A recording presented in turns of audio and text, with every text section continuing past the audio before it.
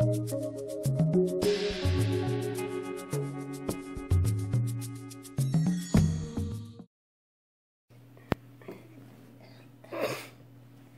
everyone, welcome to my channel. I hope you are having a wonderful, fabulous, blessed day so far. Thank you. If you are a returning subscriber, thank you for all the love. Oh, thank you so much. If you're a new subscriber, welcome to my channel. This is still the zone, baby. All right. So today I am going to be making Ghana's, one of Ghana's famous dish, which is Mpoto-mpoto. Really? Oh, okay. Alright, so today I'm going to be making one of Ghana's famous dish, which is Mpoto-mpoto. Mpoto-mpoto, right? Which the Nigerians will call Asaro. I think that's what it's called. A-S-A-R-O. Mpoto-mpoto. Really? And we Ghanaians will call it Mpoto-mpoto or Yam Porridge. Yam porridge is very delicious. It's savory. It's what I would compare to an American dish. What American dish would I compare this to? Like potato soup, right?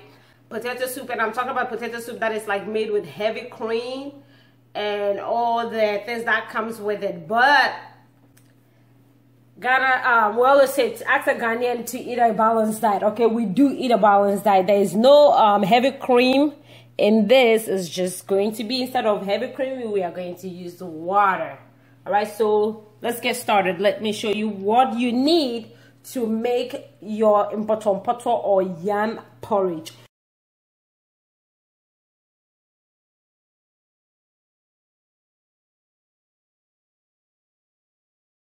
To make this recipe, this delicious, savory, spicy recipe, you are going to need, I have dry fish. It's like smoked dry fish, so it is very, very dry. Like, it's very dry. Or in Ghana, mostly we use tuna, like smoked tuna, but it's not dry. Or you can use like the baked mackerel, like the mackerel that I will normally buy fresh and bake in the oven. You can use that. You can use any actually fish of your preference. You can put it in the oven, bake it, and then let it sit out for a few minutes so the heat, like it cools off, and then you can debone it. Or you can use fish fillet. You know, if you're using fish fillet, what you're doing is you're also like sort of baking it or grilling it, and then you let it cool down before you use it. So you can use any fish of your preference: mackerel, tuna, salmon, any fish of your preference. Okay, trout, any fish of your preference. And then you're going to need yam, okay, the main ingredient. That's why there's a reason why it's called yam porridge, because we are using yam. I had some of my yam peeled and diced up already. And you need medium-sized onion, like you can use half of a medium-sized, which I think I will do. I have 2 small tomatoes here that I'm going to, not too much tomatoes. I have 2 red peppers, chili peppers. Over here, I have a 1/3 cup of palm oil. I have salt to taste. I have water to boil my yam. And so, guys, that is the ingredient you will be needing. To get this ingredient, you can mostly get the ingredient from African grocery shop, okay? If you have any questions, or if you have any, if you need help in finding African grocery shop, just let me know, okay? Just leave a comment in the description box or in the comment section, and I will answer your questions and help you find an African shop which is closest to you, so you can get all your ingredient for yam porridge. And yam porridge will also be good for like cold weather. You know, it's like it has like a soup based consistency, so it will be also good for cold weather. And you know, we eat it all year round, okay? And it's especially during the yam season. All right, when it's new yam season, we're eating a lot of yam. We're frying yam like potatoes, you know, and we are making mashed yams. We're making yam porridge. And so yam, it's a really great commodity in Ghana, a really great food commodity in Ghana, and that's what most people eat. All right, so let's just get started. Okay, I've given you the history. And Nigerians eat yam. Yam is really big. They have pounded yam, they have this, it's yam in Africa. It's like it's a really big commodity, food commodity. So to peel my yam, I decided to cut it like in half, like a long tube of yam, and then you sort of cut them in half, so it will make it easy to fit in the palm of your hand to peel. Or if you're not an expert, if you do not grow up in Ghana and so you're not an expert, it's okay. You need a cutting board, okay? And so what you're going to do is you're going to cut it in sit it on your cutting board so that it is like nice and firm. You're going to take your knife and peel the skin off. See? Alright, now I'm going to cut this into... It depends on how big you want it. If you want it this big, you can just cut it in half and put it back. I don't want it, this is too big. So I will take the knife again, and now I'm going to cut it into like, I'm going to dice it up into butt size. I said butt. Bite size, okay? Okay, so our yam is peeled and chopped up, diced up, whichever way, all right? So this is the size that I want. If you want it a bit smaller, you can go for that. But this is a little big, so I'm gonna cut it. So what I'm going to do is I'm going to rinse this off and discard the dirty water. You need a pot to make your Mpoto-mpoto in, okay, your yam porridge in. So I'm going to rinse this off, transfer it into the pot, and it'll be ready for the stove, okay? Mpoto-mpoto. Just rinsing it off.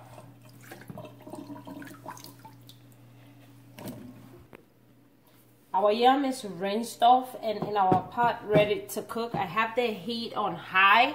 I'm going to go ahead and add my water. That's 2 cups of water. I'm going to add another 2, making it 4 cups of water. I'm going to bring this to a boil, but I'm going to go ahead and add my tomatoes, my pepper. You can cook this uncovered, okay? You don't have to cover it. I mean, you want, you can, but I'm just going to bring this to a boil. So since my fish is very dry, I know I'm going to be cooking it in there, but I want it more softer, okay? So it will be easy for my husband to chew. So what I'm going to do is I'm going to add hot water to the fish and let it sit for anywhere from 5 to 10 minutes till like it softens up, and then I'll go ahead and discard the water, and it will be ready to go into my Mpoto-mpoto dish, right? And Mpoto-mpoto. it's not Mpoto-mpoto, it's Mpoto-mpoto. Mpoto-mpoto. Okay, we'll keep training you. Mpoto-mpoto. So our yam is boiling. I'm going to go ahead and take the onions, the peppers, and the tomatoes out. I'm going to blend it and then return the sauce back to the yam. And I'm going to add 1 small garlic in here. Blend this up.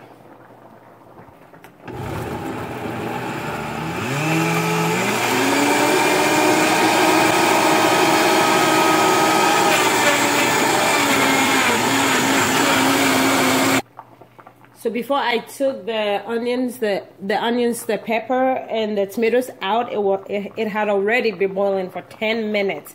And so I put my timer right now at 20 more minutes for it to be done. I'm going to go ahead and return my sauce back in here.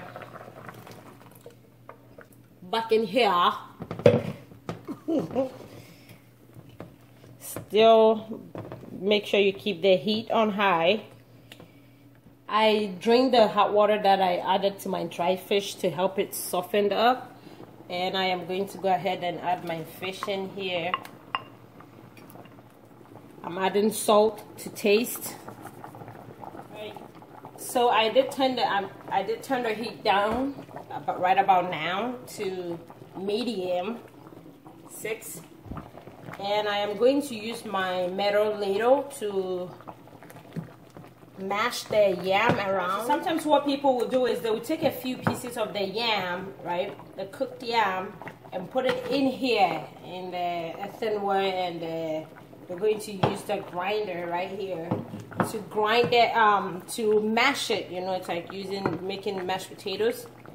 Like, let me do an example for you. So what people will normally do is like they will just like smash it around and then transfer it back into the pot. But what I'm going to do is you can use a metal ladle, which I have, and so you can just press on the yam to make that instead of like getting it out. So it makes your liquid thick. It sort of gives it a porridge consistency. See, so you can see mine is getting like very thick now.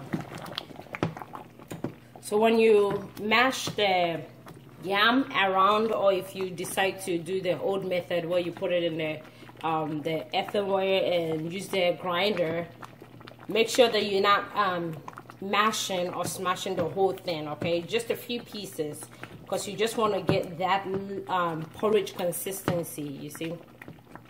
You want to get the porridge consistency and still have chunks of yam in there. At this point, I'm just going to go ahead and add my Maggi cube.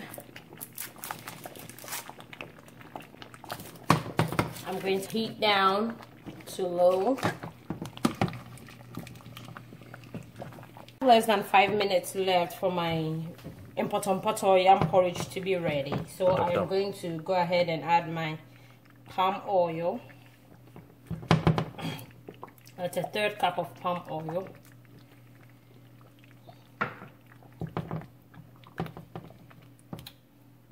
So if you want your Mpoto-mpoto like very thick, you can reduce, like I said, reduce the amount of water. Instead of doing 4 cups of water like I did, you can do 3 cups of water. I don't want mine thick.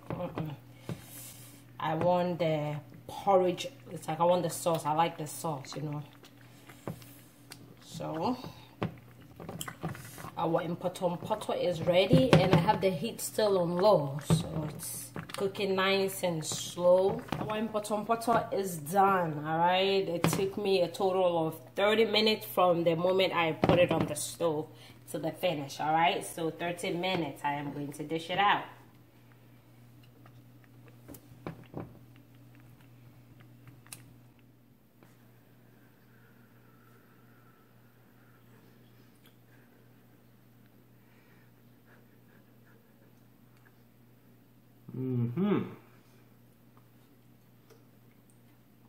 Yummy. I like the thickness of it. Good consistency. It's got a spiciness. Yet you have that. Yummy. It's got the fish, the potato. Not the potato, the yam. It's got a nice smooth consistency. The oil adds some extra flavor, and the spiciness is just right. We should try it. Very hot, but good.